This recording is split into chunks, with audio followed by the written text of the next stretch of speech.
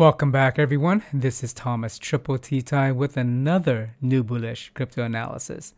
Before we dig in, when you find value at any time in this video, feel free to smash the like, ring my bell, hit subscribe, and tell me how you're feeling in the comments section. Let's dig in. So what's happening with the crypto and the markets? Let's just first focus on the macro and macro events. The main one being Russia invading Ukraine. Sanctions has escalated against Russia from the West. They are now kicked off of SWIFT. Their central bank is being sanctioned, and the West is imposing more sanctions against their oligarchs.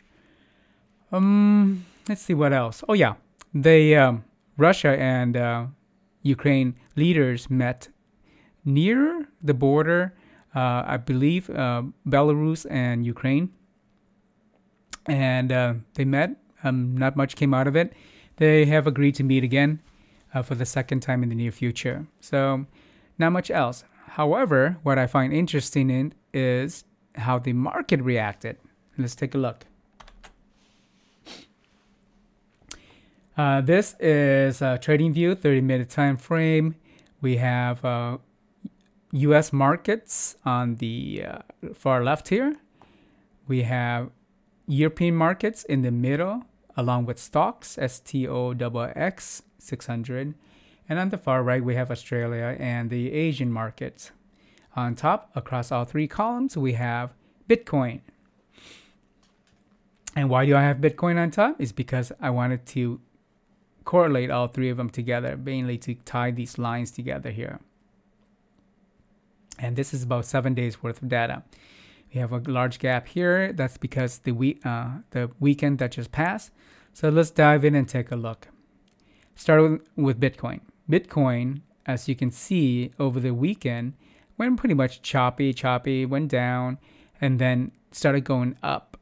And then when at the time the U.S. market opened, it just spiked, and all the way up to roughly now it's resting at 41.6K. So it spiked all the way up here. So that's curious, don't you think? Given that it's war, Bitcoin is a risk-on asset. So let's take a look at other markets and see what's going on. First, we notice that this one right here, by the way, the U.S. market's closed today. And I normally do this in the morning, but I really wanted to find out how the market will react throughout the day and then do this video. So the U.S. market is closed. You can see NASDAQ, it opened here and it closed here, but it went choppy most of the day. It's really choppy. Though it ended up higher than where it opened, it's still choppy. The S&P 500, similar, almost identical. The Dow, it opened lower than where it started on the previous closed, and then it went choppy. Same thing. They look very similar. And on the the positive correlation with NASDAQ and the S&P 500 for Bitcoin did not hold. They went chop, like really low chop. Bitcoin went boom. That's interesting. So additionally, for the US dollar index, you can see here towards the end of the weekend, it started diving right here. And then when the market opened, it continued to dive. That negative correlation with Bitcoin is holding. However, the dollar dove way before Bitcoin started rising, this pump right here. Well, actually, take that back. When the dollar started diving, Bitcoin started going up slightly, but not this giant pump. That giant pump, the normal correlation is that they move kind of similarly. But this pump right here is significantly more than how the dollar is diving. So negative correlation still holds, but the ratio of the moves are different. Bitcoin moved a lot more. The U.S. Treasuries 10-year right here, it dove just before market opening and continued to dive. Let's take a look at the European market. Here's the UK 100 index, pretty much choppy, choppy since they've been opened. Over here in the DAX, DAX from Germany, it's open, but then went slightly up. Not much to write home about. It's a slight move up, so a little bit of recovery there. A little bit of recovery over the CAC index from France, and we get a bit more recovery. Well, the proportion is different here, so pretty much similar. Stocks STOXX 600, it had a bit of recovery here. So somewhat a bit of recovery in the European markets. Over here in Asia, they're still closed right now, but in their last period, similar to the US period, you can see that it's kind of choppy. A little bit of recovery, but more choppiness. This is Australia right here, and over at the with the Nikkei, you got a bit of recovery here, but still choppy. Over here, KOSPI, South Korean index, a bit of recovery, less choppiness. Over at the Hang Seng HSI in Hong Kong, opened down, but this is previously, not today, because they're closed right now. But they had a bit of recovery here. So it's muted. The recovery is muted in Asia and Australia. It's small, but it's there amid all this craziness with Russia invading Ukraine and sanction and all that. So what can we tell from this chart? Why did Bitcoin move here? So a couple things. First one is I completely believe this is the strong move up here from roughly around 38K to almost 42K here. That's related to the U.S. stock market, and they're going risk on. And I don't know why they're going risk on, but it could be a couple reasons. The first one is Bitcoin is we have on-chain data shows that there are more new open Bitcoin addresses that have a balance that have a positive balance greater than 0. It's hit an all-time high. So that's key, because it was flat for a little bit and then it went up. So there are more addresses. That doesn't mean there's more people. It could mean that, but it just means that there are more Bitcoin addresses that have balances, positive balances. That's not by itself, though. That's an interesting fact. Additionally, a lot of people in Russia are shifting from owning ruble, transferring, converting rubles to stable coins or Bitcoin. They're doing that because the ruble dropped in value. I think it dropped almost to about 30% drop.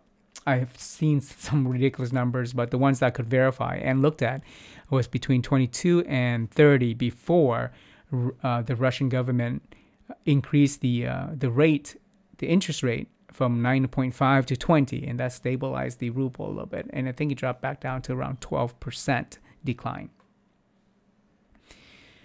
So, yeah, there's something here. I think we need to wait and see what's going to happen. But this move up is very bullish. So Russians and probably Ukrainians are converting over to using Bitcoin. But the timing here, we know that can happen, and it is happening. But the timing here is correlated with the opening of the U.S. stock market. And we'll take a look at this chart. Let me see here. That's not the chart. We open the chart.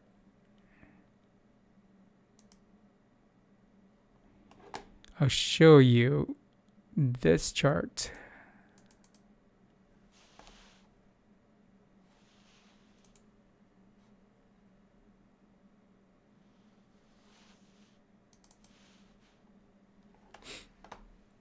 So let's take a look at this chart. this is the heat map for the U.S. stock market. It's mostly red. There's some dark greens and some light greens, but let's take a look at the light green areas. You have Square here, increase of 6.4% on the day.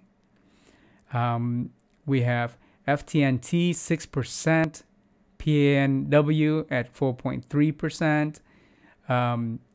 We have AMD at 1.8%, Nvidia at 0.94%, Tesla 7.48%.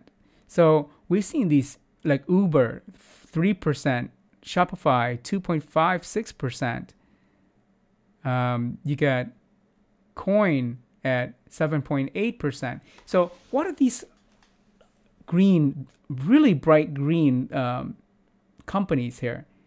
What do they have in common? They're high-tech companies. What is Bitcoin? High-tech. So they pumped, Bitcoin pumped, right? So these are, they're tech stocks. So what's interesting is that tech stocks are pumping along with Bitcoin. And Bitcoin tend to correlate with these stocks. If you take a look at the S&P 500 and the NASDAQ, there's a positive correlation with Bitcoin, but if you look deep down into it, it's the tech stocks that Bitcoin have correlations to. So that's interesting. So here you can see financials is red, credit services, all these are red. We got BRKB here is slight positive.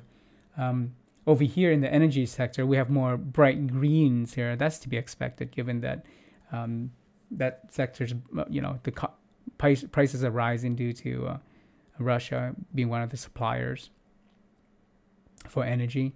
But yeah, the point here is that aerospace stocks are like bright green here. So the point here is that these bright green spots are high-tech companies. And Bitcoin is positively correlated to high-tech companies. So that's pretty cool. Additionally, let's take a look at the crypto market. Crypto market is bright green. I mean, Bitcoin 11%, Ethereum 8.45%. Bitcoin's dominance shot up to 42.7%. It was at 41 something the other day.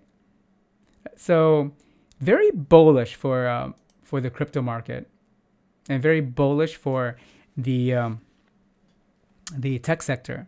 So in summary, what I feel is happening is this. Let me see. Hang on a second here. What I feel is happening is that investors are going risk on with high tech stocks, and also with Bitcoin and crypto. So at a time where we have, like Russia saying to get their nuclear teams like on alert, and we have increasing tensions and increasing sanctions. What's interesting is that the high tech stocks and the crypto markets are doing really well. So that's something to keep in mind. Could that change? Absolutely. But yeah, we want to keep an eye on this whole week and see what happens, and see how the escalation works out in the invasion of Ukraine. We'll see. I appreciate your time. If you found value here, feel free to smash the like, ring my bell, hit subscribe, and tell me what you think. Tell me what you think about what's impacting the crypto market. Appreciate it. Take care. Peace. See you in the next video today.